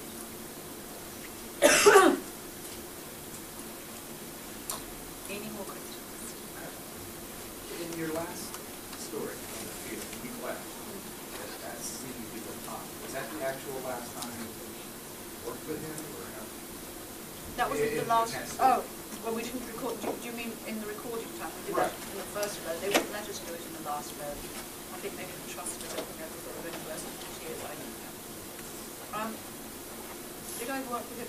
I saw him recently at Panopticon, but I've never done a professional job with him since. That was your question. Well, I meant in that story, that scene you did with Oh, no. before you left. I see what you mean. No, right. No, it wasn't. We did that. We used to have 4 studio days. 2 together, and then rehearse again, and then 2 together. But it quite often wasn't episode 1 and 2, and then episode 3 and 4, because sometimes the logistics of getting the set, you had to do all the corridor scenes together, because there wouldn't be enough studio space. So all the corridor scenes from 1, 2, 3 and 4 would have to be done in whatever slot they said. So quite often we were recording out of order. Ian had this lovely thing where it was a corridor scene, is this an OOB scene? He's out of breath. We used to stand there panting. OOB Sladen, OOB. Because you had about 3 inches, you know, before you were on camera. You were so short of Sladen. That's right. And so Tom and I did that scene. And we wrote a lot of it ourselves, actually. It was very nice that they let us. I've seen the original version of the script, the final scene. I gave that away. It was a good thing you changed. It was very flat. It wasn't boring. It wasn't. Yeah, it wasn't awful. It just was just. It just wasn't anything. It didn't have nearly the emotion. No, actually, no. So we did that in the first lot, and we just did it. It wasn't any particular. Yes, you were aware the last time, gosh, that would come out at the end, but sort of half on that. So we had a lot of bell dragging the very last time I was on camera. A lot of carrying her around. And there was one particular scene where Tom and I held her up. I think she must have been hurt in some way, but not drastically hurt. I forget, we had to carry her quite a bit and pump her over. And yeah. And there was this slope that we had to sort of crawl up. And accidentally, when Tom and I first went up, when we slipped back, and we just started to laugh. And we kept doing it. And it got quite manic. It got very, very silly. And I think it was, because it was the last one, it was sort of a release of emotional tension, or whatever you want to call it, you know. We knew this was the last time, this wasn't exactly the last scene, but this was the last time we were studio together. And we kept crawling up and stuff. We were in hysterics. It wasn't funny, it was funny to us. It was hysterical. I could hardly hold myself together. And Tom, when he laughs, really laughs, he was killing himself. And Judy Paris, who's a friend of mine, was playing Elder. I could see her standing there, I'm stuck here in this costume. And they had to tell Tom, Liz, could you please get on with it? Oh, we couldn't. I don't know, it felt like forever. And it's as though we didn't want it to stop. We were just laughing.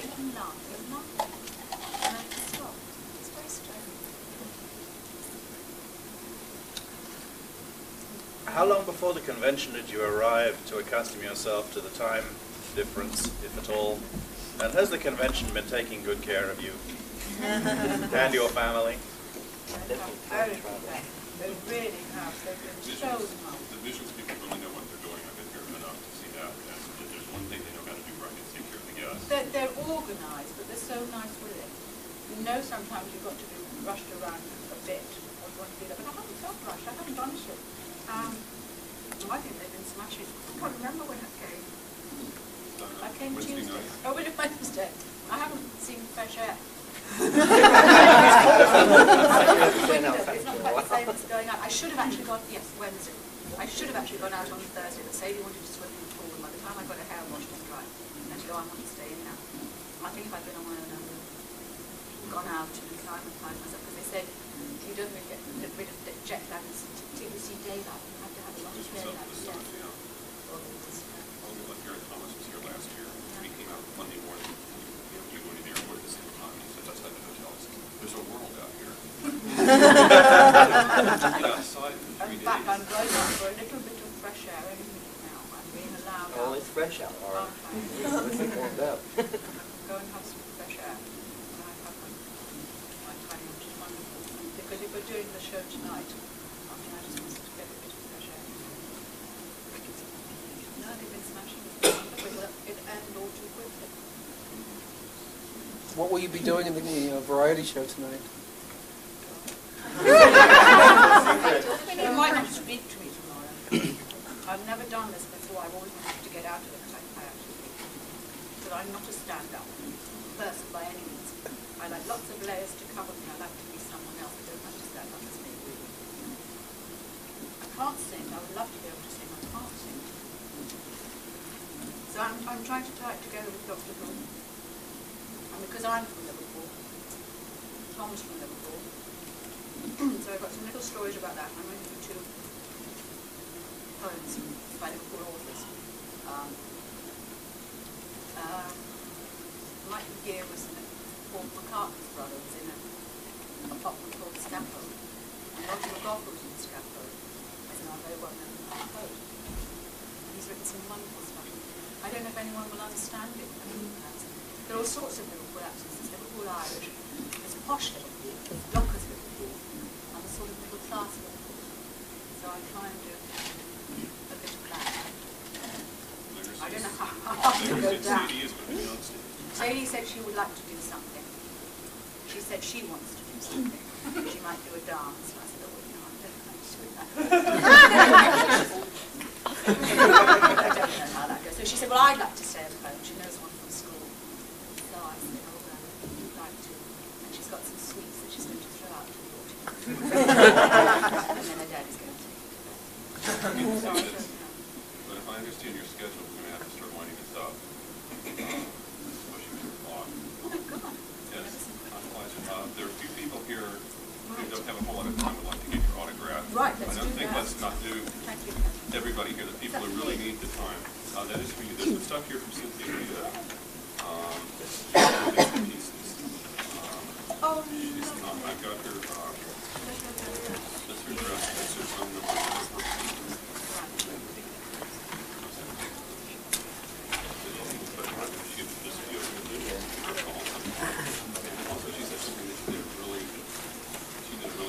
Yes, she did.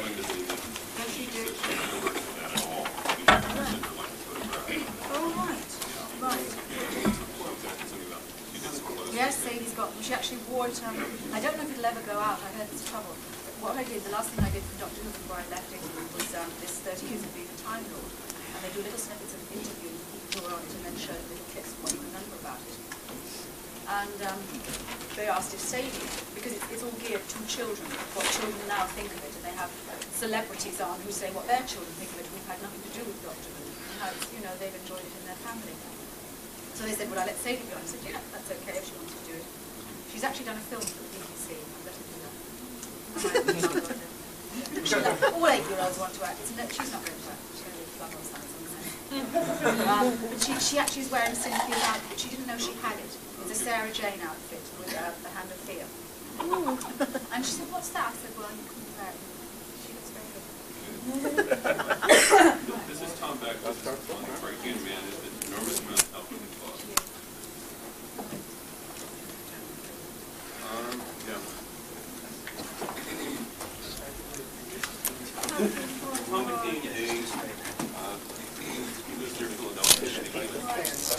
Mark after the show.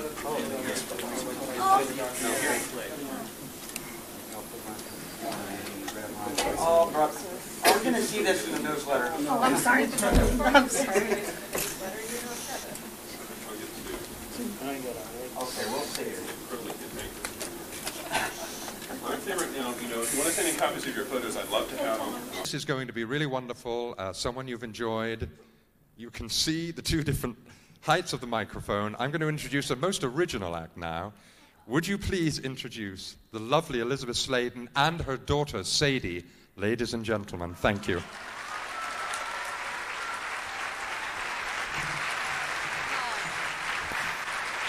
Thank you. I don't know where... No. I don't think you're meant to be here yet, Sadie. I think it's me first. Oh, okay. Oh, right. But you can stay if you like, but you might see more if you're out front. Okay. Just a little hiccup in the arrangements. Thank you.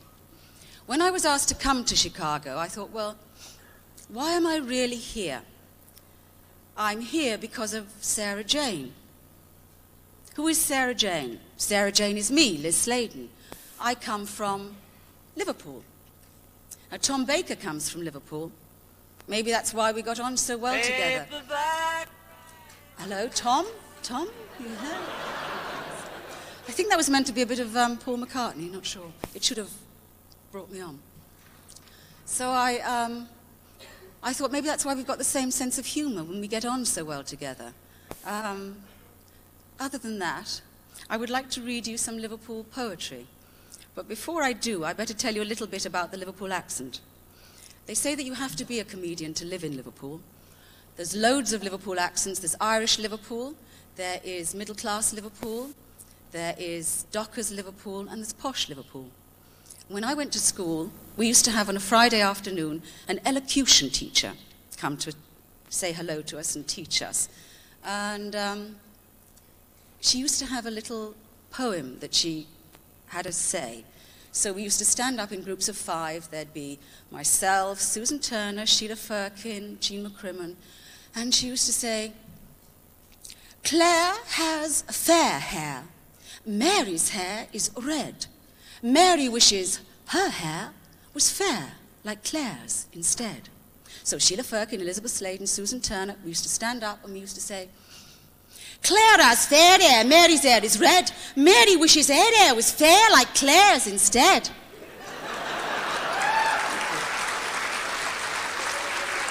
Did you understand that? Sort of. Right. Well, there are 2 Liverpool poets that I like, Adrian Henry and Roger McGough. Now, Roger McGough used to be known, before he was a poet, as a member of the Scaffold, which was a pop group in Liverpool that Mike McGear belonged to. Yeah, that he's Paul McCartney's brother. And I thought, well, how can I make this sort of part of America? And I found this one by Roger McGough, and it's called Good Bat Nightman, and it's about Batman and Robin. So plug your luggles back, and away we go, if I can see it in this light. God bless all policemen and fighters of crime. May thieves go to jail for a very long time. They've had a hard day helping clean up the town. Now they hang from the mantelpiece both upside down. A glass of warm blood and then straight up the stairs, Batman and Robin are saying their prayers. They've locked all the doors and they've put out the bat, put on bat jammers, they like doing that.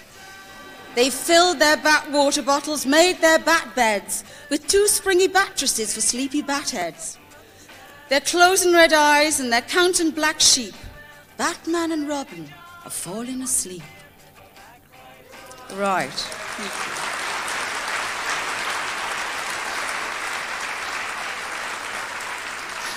Well, the next one is from Adrian Henry, and he's talking after Christmas blues. When I woke up this morning, it was Christmas Day, and the birds were singing the night away. I saw my stocking lying on the chair, looked right to the bottom, but you weren't there. There was apples, oranges, chocolates, aftershave, but no you. So I went downstairs, and the dinner was fine.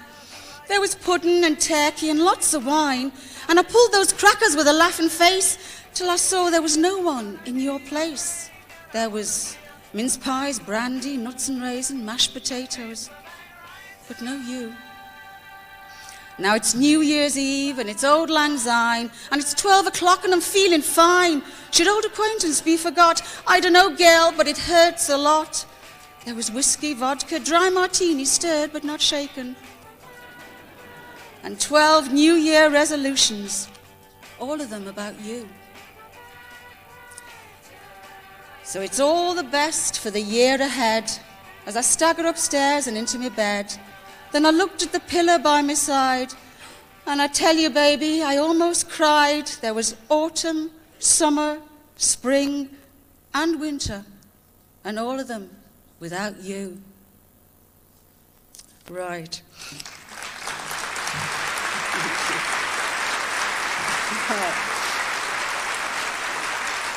You're very kind. And there's a little one here, not by a Liverpool poet, but it's quite nice, and I like to end on this. This is it, and I am it, and you are it, and so is that, and he is it, and she is it, and it is it, and that is that. Thank you. Now, I've got a little person down in the audience who you all saw before who would love to be part of this. So, Sadie, if you'd like to come up on stage now. This was her idea, not mine. There's a little microphone for you here. Okay. Have you got your sweeties? Oh, get your sweeties. All right, I'll hold those. And to keep it in the family, Sadie's going to say a poem that they learnt at school. Yeah. Speak up. This poem is called Oh, I Wish I'd Looked After My Teeth, and it's by Panez. Oh, I wish I'd looked after my teeth and spotted the perils beneath. All the toffees I chewed and the sweet sticky food. Oh, I wish I'd looked after my teeth. So I lay in the old dentist's chair and I gazed up his nose in despair. And his drillet do whine in these molars of mine. 'Twere amalgam, he'd say, for in there. Okay. And what do you want to do with this?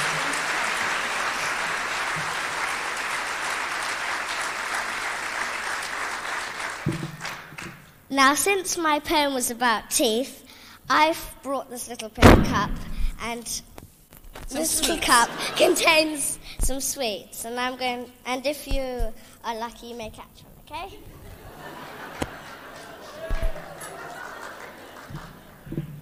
And another one this side. Hurry it up now, throw it out, they're all waiting. 1, 2. More? Are there more? What happened to your hairband that I took ages putting on?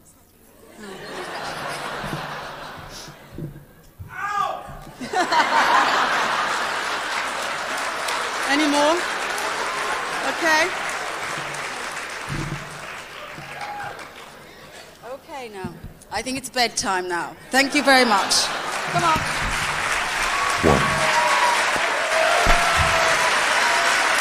Ladies and gentlemen, Elisabeth and Sadie Sladen. Sexism. Yeah, we just don't get enough work. Yeah. There are always more parts for men. There's always those men are working. We just don't have the same amount of, especially if you're over a certain age. Exactly, yeah. Dolly birds, yeah, sure. You get work. Once you're past the dolly stage, it's not so easy. I don't think it's quite the same in America. You seem to cast older women or in more glamorous roles than they do in England. They don't understand us. Therefore, don't write for us. I think we more women writers. Yeah, I think we slowly we're always behind, aren't we? The movements in the States. We eventually start to catch up a bit. Smack her body. No, I think every 8-year-old, they just, if they like people, it's a form of showing off. She has done a film for the BBC, and I mean, I let her do it, and you know, she just goes to school and it's just something else that she can have experienced, and you have to do as you're told very much. So it was a very structured format she went into, and, you know, now she knows a little bit more about something else, but I just want to put as much before her as I can. I don't foresee her in the business at all, no. I never ever wanted to do anything else. I don't know where I would have gone, what I would have done. I've had about 8 years or so when I've not really had this great need to perform, but then I now find I'm missing it. So I just feel a little lost at the moment, but I don't really want to do anything else. I like being around actors. I just like the way they talk. It's just a whole different way. You don't have to explain things to them. It's just like a shorthand sometimes. You all know what you go through, how you feel when you get a job, when you're not in work, and no one else can really understand that. So I like to keep around actors. But I think what we've experienced that maybe younger actresses don't experience is being a member of a company. Now you just go to do one play somewhere. Yes. I mean, I can remember being somewhere for nearly 3 years in Manchester in Rep, and it was mainly with the same people. And it's wonderful because you actually, you know them so well that you dare to make an even bigger fool of yourself. You're with them long enough that you know that they will just, they know you so well, they support you, and that's how you find things out. It is exactly what Wendy said this weekend. It's just being part of a company, and we have so much in common. Well, yes, it must be influential on the viewing public. Otherwise, I don't think we'd be here today. I suppose everyone, I can't just speak for me, influenced it in what they did. I mean, it wouldn't have been as popular if it wasn't as good. I think now it would be lovely if there was room for it. I don't mean for me to be in it, because I think there's so much on television that is very strange for children. I think you can't hide them from things in the outside world, but I think it's lovely if they actually experience a lot with the family, and that's what Doctor Who used to do. You would see, it's very healthy to be afraid, but it's wonderful if it's in a family setting. It's a healthy thing. Hobbies. I'm terribly boring. I really don't have that many hobbies. I mean, I like reading. I like going to the cinema. I like reading about alternative therapies, alternative medicine. I would like to know more about that. But I just sort of do, I suppose, what everyone else does. I don't have any great hobby that I sort of do every day. As for music, I would love to be more educated about music. I would love to appreciate opera. I can't. I don't enjoy it. I love ballet. I don't go as often for all sorts of reasons. It moves me so much. The stories for opera are much better than the ballet stories, but I love the ballet. And I would love to be able to sing. I can't sing a note. I really can hear when I'm out of tune, but I'm out of tune. It's very difficult not to say Doctor Who. I have to say that as well, because it was so different. It's something you're so identified with, and also, although we all played the companion, we all had our own companion, and no one else will ever play that. Yours is yours, Sarah is mine, and that means a lot. What I did enjoy so much doing once was being cast for an episode of Z-Cars, because normally I was always cast as the good girl. And in theatre, I was always thought of myself as a character actress, even when I was much younger. And it was so nice that one director let me actually play a Liverpool scrubber. I mean, that's a Liverpool tart. I mean, she stole, she was awful. And it was wonderful. I put ladders in my tights and I pulled the hem of my skirt down. And it was just so lovely to be cast against type, as how obviously people see me. And now, one of my favourite companions from Doctor Who, Sarah Jane Smith, Elisabeth Sladen.